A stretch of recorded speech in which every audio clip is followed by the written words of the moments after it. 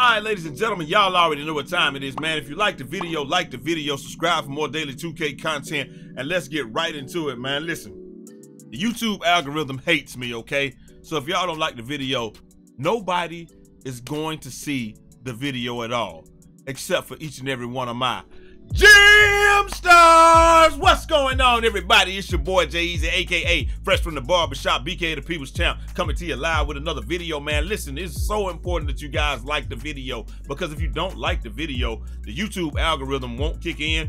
I won't get any views outside of the people that have notifications on and that are subscribed. And then after that, only 25% of the people that are subscribed are getting the notifications and are able to see it.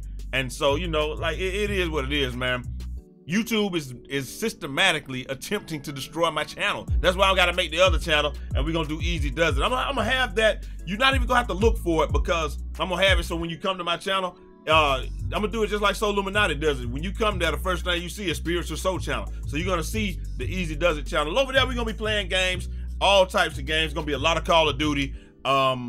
What else we gonna play? A lot of walkthroughs and stuff like that. You'll be able to see a lot of the personality come to life, man. And if you want to see more of the personality come to life, let's segue. Check it out. Go to Breeze Tees. Get your tees in the breeze when you come to Breeze Tees. We got the masks. You should be able to, you know, you can make your own custom mask. I'm gonna put it up there, so we got all the Disney characters and stuff, their faces on the mask, and you can do that. But right now, I understand why a lot of people are not putting the customized mask, because they really may not know what they want on it. We got the customized shirts. You can put anything that you want on a shirt. You can put anything you want on a mug, put anything you want on a mouse pad. And if you really don't know what you want, man, come on with that JJ Redick shoot and shoot. The NBA is back. Go to the site, check something out. And if you don't see something that you want, and if you really don't know, just email me. The email should be on the site. Ain't the email on the site? Yes. Yeah, the email is at the bottom of the site. Go to the top. Oh, my bad. Hey, if you don't see something that you like, go here, click on inquiry, and if you're not, you know, exactly sure how to get it done, you know, send us something, and then, you know, we're gonna take care of you right there.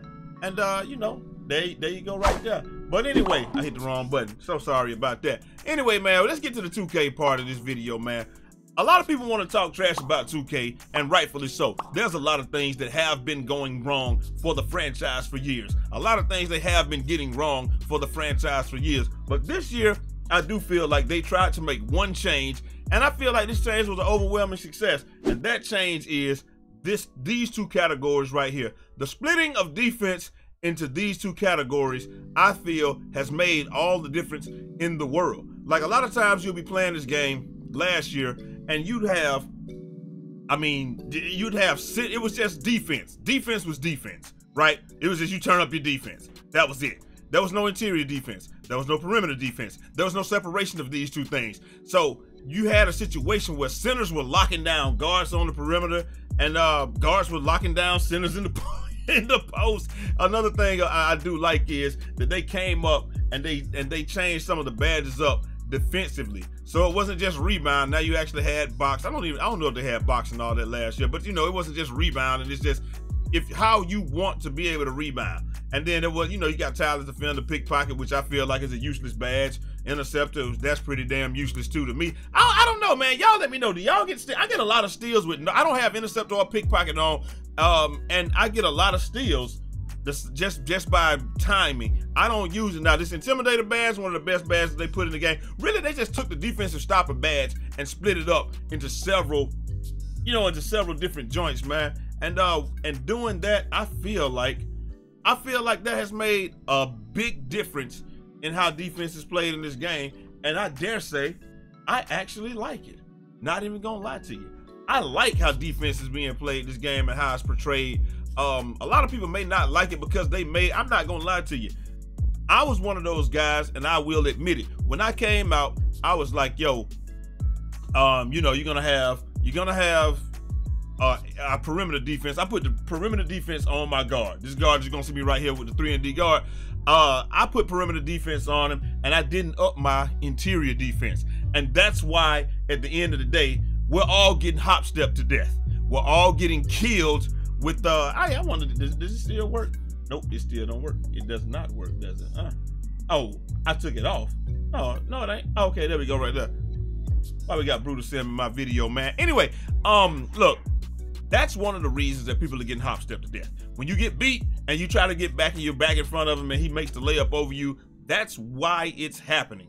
Because you didn't put interior defense in your build. I feel like this is just how I feel, and that's why centers are getting splashed on the perimeter. This is something that we realized early in the year. I was like, yo, the pick and roll is so effective in this game, and why is it so effective? I felt like the pick and roll was so effective because no center had put perimeter defense on their build, and so most centers are out there with like 23, 34 perimeter defense. They put their steal up, but they didn't put their perimeter defense up. And when you do that, what happens? The point guard really just completely disrespects you and just takes the shot right in your face and it's over with. So that's what I'm saying, like, and I think that's balanced. I think that you should not just be able to get things for free in this game. Last year, it was completely free. You didn't have to put anything on anything. It was just straight defense, and they gave you straight up perimeter defense, straight up interior defense, and it was to the point where if you had 3 locks on the court, your guy couldn't shoot at all. I couldn't shoot at all. Like, defensive stopper was so strong that if a person on the court had defensive stopper on Hall of Fame, it literally made it so nobody was a reliable shooter anymore. And like, it wasn't just the aura. Like, they didn't even have to be close to you. The only thing they had to do is just be on the court. And I thought that was crazy. Like, people could literally be standing. You see where I'm standing right now on this court? This guy could be standing there. I could be standing in the middle, and he could be standing in the paint, and he's affecting my shot. So the way that things worked out this year, you know, you got these badges. You got Intimidator. You got Interceptor. Them breaking that badge up, the defensive stopper badge up, and not just giving you everything. Like, I swear, defensive stopper was clamps. Chase down artist was not there. It was clamps, defensive leader, lightning reflexes, post move lockdown, trapper, tireless defender. Rim protector was there last year. Pickpocket was there last year. Interceptor's always been a badge, I suppose. Pick dodger was one, and off ball pest, and probably heart crushing and stuff like that. Like, it was all that in one badge. And now that the badge has been broken up, you have to choose what it is that you want to do and what you want to be able to do well, how well you want to be able to do it, and things like that. So I feel like the vision of the badges, like, I would like to see, I can't think of anything that I'd like to see anymore. You know, a trades up, green bean money team, splash down. I don't know what else I would like to see as far as badge division, but I think that they did an excellent job. I got to tell 2K when they do something good, because when they do something, I don't want this to go back to the way it was. Let me know if you wanted to go back to the way it was. Does anybody want to go back to the way it was, where defense is just defense? Because just because you're a good perimeter defender, Patrick Beverley can defend anybody on the perimeter. You can give him somebody that people think is bad. You put him on JaVale McGee in the post, and they say he don't got no post moves, even though he's a professional player. Look, man, green bean money team, tired as hell. Ask me how I'm feeling. Feeling tired as hell. Anyway, you put Patrick Beverley on him down there in the post. Look at that. I told you. You get steals. I don't have on no interceptor, and I don't have on pickpocket. Turn them both off because I felt like it just was. I bet he ain't got it on either. Anonymous baited me right there. But listen, big board. I ain't got on rebound chase either. But you put Patrick Beverley on JaVale McGee in the paint, and he's lunch meat. He's gonna kill him every time. Ooh, filet, ooh, yeah. Hey, almost perfect on that one right there, Sports Solars. But anyway, like I said, just because you're a good perimeter defender does not necessarily mean that you're a good interior defender. And just because, you know, you put Paul George on LeBron in the post, he might do well, he might not. You put him on Bol down there, you know, it is what it is. But just because Bol can block shots in the post and on the perimeter, that his blocking stat is high. It's not that he's a good perimeter defender, you just can't shoot over him. And you know, AI played the passing lanes, but AI's defense was some of the most suspect defense of all time. And so that's what I'm saying. I love it, though. I love that you can make your player the way that you want them to be. But if you're trying to be, but you can use some of your own ability to be good at something. I don't know, man. Y'all let me know what y'all think. Was it a good thing that they made it like this, where we have interior defense and perimeter defense, and you don't have one all-encompassing defense that just made you great, and we don't have one all-encompassing defensive badge that just makes you great? It's like, I feel like the more that you split these things up, and the more control you give us, the better the game has the potential to be. I'm not saying the better the game will be, but the better the game has the potential to be.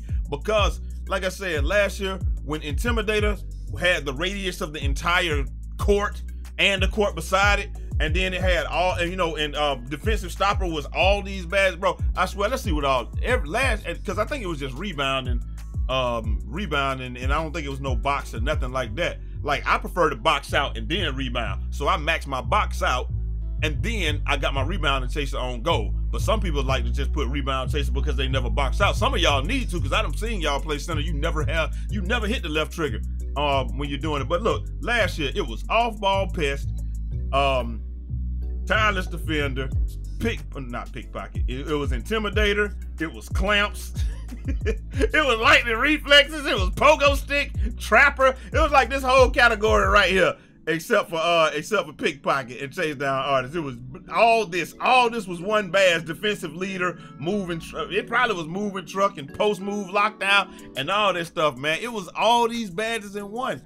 But now they split it up, and so you got to choose what type of defender you want to be instead of being an all-encompassing defender. Like I said, JaVale McGee don't even see Pat Beverly down there. He don't even see that little dude. And conversely, if you know, and just like me and T was saying, but if JaVale McGee steps on the perimeter against Pat Beverly or what's my boy name? James Harden, he lunched me. And really, that's how they treat centers. Look at an NBA game. They either go right behind him or they hit him with a heavy hesitation and then just pull right up over the top of him. Them guys don't be sitting there scared of no center. Center gets switched on to them. Hesitation, pull. Because they just don't have the perimeter defense. They lack the foot speed or whatever. Now, if you're really good at this game, you know, it really doesn't matter because you can play on the defense, perimeter defense. And like I said, I put the perimeter defense in my build. And a lot of guards like T, we found out that if you put the interior defense, you're not gonna stop a big man, but 69-ish is enough to stop a guard and make him blow a couple of layups in that game, and you good to go. Anyway, y'all let me know what y'all think down in the comment section. Did y'all put perimeter and interior defense on your guys? If you had a center, did you put perimeter defense on him? I know I did. And then like T, like he said, he had a perimeter lock. He had a two-way slashing playmaker, and he put the interior defense on him. I wish I had made the two-way slash and play, but everybody made a guard this year, so I didn't really have a chance to do anything. But y'all let me know what y'all think down in the comment section, man. Do y'all think that that's a good thing, a bad thing? Should we go back to the old way? Or do we think that the more that they split things up and the more that they give us, you know, control over this stuff, the better it's gonna be? I'm gonna holler at y'all next time. Till next time. It's your boy Eazy, aka Fresh from the Barbershop, BK the People's Champ. Godspeed.